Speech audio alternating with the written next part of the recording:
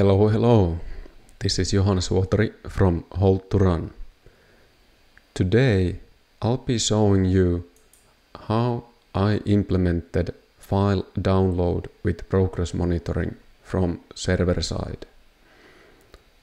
In the front end, in the mobile, I'll be using Kotlin and will recap the download function in retrofit environment. And for the demonstration, we'll be using ServerDog API tester application, which just downloaded a video file. And in the back end, I'm operating with Ktor framework. And in here, we'll go through how to respond with a file. Good. Before we start, if you like what I do, you can check it out in my homepage HoldToRun.com, and in here you can also find the application ServerDog, among other applications that I have released. If you like to test them, go directly into Google Play and you can download them in here. I release applications with HoldToRun name. Good, let's start. Okay, first things first, let's take a look what we are querying from the server side. So we have our endpoint address, we have assigned custom get file function. This allows the application to save the response body as a file. We really don't want to display unlimited amount of data in the screen space. It could cause out of memory exceptions. We have given default name. It's not really needed. Just make sure that you are actually passing the file query into your server side. So we will use query parameters with key file name and the actual file name that we want to search for. This is the data that the server side is requiring. Okay, so how did I actually implement this download function in the code? So once the user triggers the download request, we will launch coroutine task, which is a thread. And to ensure we don't double launch anything, we always want to save that job into HashMap. I have built this custom object to track my download transfer tasks. In here you can see that I have a key and the task. So I can always make a double check if it's active or if it's existing or not. And with this, I'll let the job launch for the download. But I'll prevent any double tasks until it's finished. Good. As this was retrofit and OK HTTP, you have to understand how to set up your query parameters in the API provider. This is not something I'll go through today, but this is the key place to define anything, how this application should communicate with the server side. So that's all the parameters you pretty much set up in the ServerDog application. But for the file download, we have to use custom get file, which I have done in here. So this is going to be handling any size of object in the retrofit. Therefore, you have to annotate your interface for the API request as streaming at streaming. Once we have the response from the server, we can continue to actually download the file from the response body. But before we go in here, let's take a look at the server side code. Okay, in the server side Ktor framework, this get function is our endpoint to respond with a file. So this is where we were querying. I'll be first going for the ID, which I request to be passed in the endpoint URL. If there's no ID, I will just return an error message, bad request, telling that there was no ID. I cannot search any files if I don't know the user or device that is querying such file. As always, I'll ensure to check authorization before I go through my file system code, because I don't want to let any random guys snooping around in my backend. Then I'll search for the file name.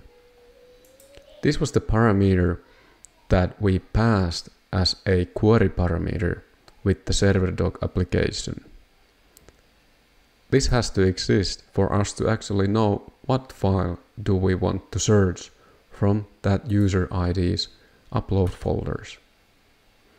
If there's no file name, we're just gonna return error message of bad request telling there's no file name. If we have the ID and file name, we can go into our root system and search for the file. So I have created my custom search file function in which I will pass our uploads root folder with the user ID and the actual file name. In here, we'll look for the path folder of the root folder which was uploaded in that path for that user. And if that folder exists, we're gonna list all files in that folder. And then we can search for that specific file name. And if that file actually exists, we will return the file for the user. If not, we'll just return null. Before we respond, we have to, or at least I want to add the file name into the response headers. Content disposition seems to be the correct header where you can add the file name. In the file name of the content disposition, we add the file name. That way, when the client receives the download file, he can actually use the original name of the file, and he doesn't have to use the default file name for saving it. Once we have the file, we will call respond file function. This is how Ktor responds with a file. If we don't have any file, we will just respond with the code of no content. In here, I don't want to add anything into the respond body, because otherwise we'll be handling such string as a JSON object and save that as a file. It doesn't make sense. Let's go back to the mobile application. Now, in the client-side mobile application, in Kotlin environment, we have just received the file response, and it has been success. We have body content and response was success. Now we can start streaming the file content. This was, after all, annotated as a stream in the retrofit. I have created my file tool with a custom function to save file download with update progress. That's how we can also monitor the download progress while downloading and saving the file.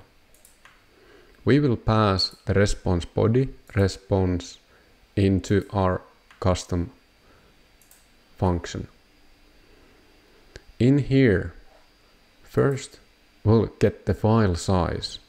You can get it with the body and content length. Then we'll be querying the MIME type. You'll get the MIME type from the response, headers, and header params content type. You have to know these header strings for sure, but for this I have created an object where I have written all typical header values. I bet there's some more. If our headers doesn't contain any MIME type, I'll ask it from the body content type. That could be the other place to get the correct MIME type for the file. Then we have to search for the file name. After all, we added that in our server side into the content disposition. This is quite complicated, and I've created custom function to get the file name from the content disposition headers.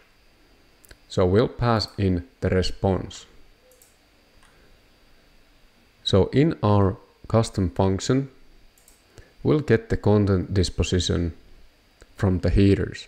Again, you can just hard code that string, but I'm using my object for header params.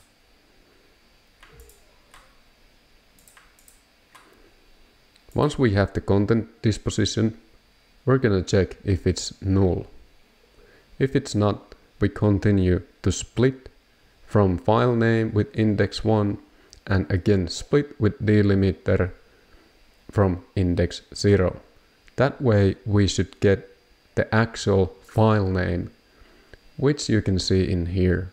It's a .mp4.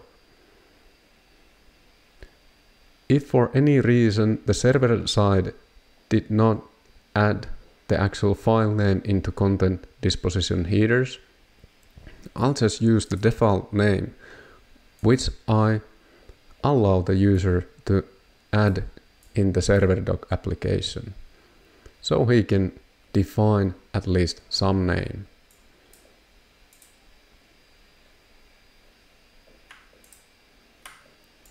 Okay, now we can actually start streaming the file from our server.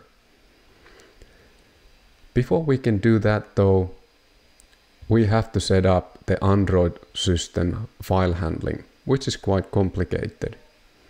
Depending what Android version you are operating, you have to go through the Media Store download columns. So let's start. Start with content values. And in those values, put Media Store download columns display name and add the actual file name so the Android can save it with the correct name we have just extracted. Then values put Media Store download columns and the correct MIME type. If it's a videos MP4 or images JPEG or something similar. This is what is gonna define that. Then we have to do values put, and we want to assign the downloads root folder. So in Android environment directory downloads, it's default for downloads, and I'm just gonna add my custom root folder for ServerDog downloads. That's where the file will be saved. Then we will insert that file into that downloads folder with these values we just defined. And we will open output stream into that file with the URL and define these permissions, read, write, can't recall what the T exists for. So once we have the file out stream, we can continue to actually write the byte from the byte stream. We get the byte stream from the body by calling byte stream, which gives us an actual input stream. This is the source of the file, and we can start the download from the server.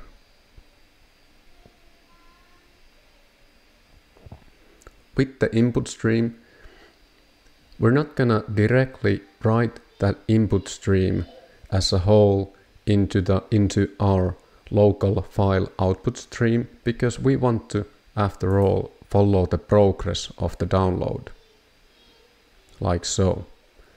So this time we'll be defining a buffer of 4096 bytes as a byte array. And we'll make a while loop. So while we have bytes to write, we will write those bytes into our local file output stream, as so, and we'll be adding the progress of written bytes into our bytes written variable, like so. With this, we can keep updating the download progress into our progress tracker. I'm using my custom object to track the download progress. In here I have prepared Jetpack Compose specific mutable state map, where I have the object ID, and I'll be just passing in the progress, like so. So the ID is actually the object that I'm looking for. And in the Jetpack Compose, I can keep on updating as the download progresses. Good.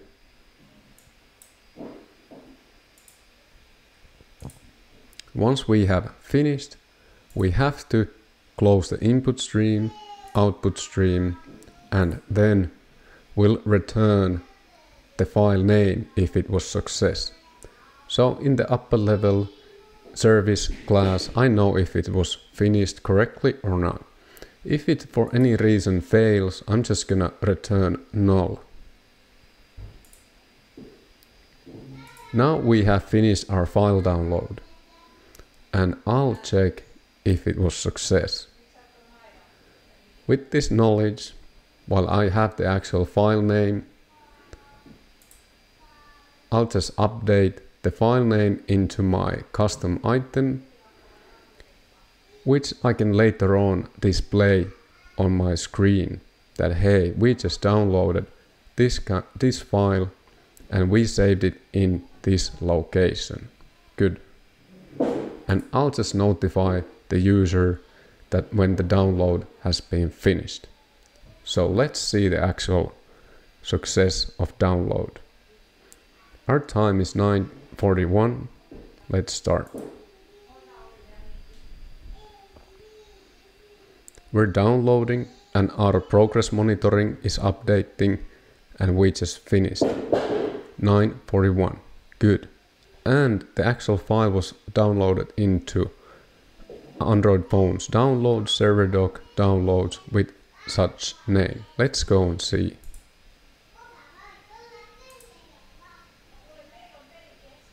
There it is. We actually have plenty of those same files because we did many downloads into this folder. Remember to empty it every now and then. Good. That was all that I wanted to share today. If you like what I do, you can go and see my homepage in HoldToRun.com and see my applications, or you can directly go into Google Play and download them yourself and try. We'll be back.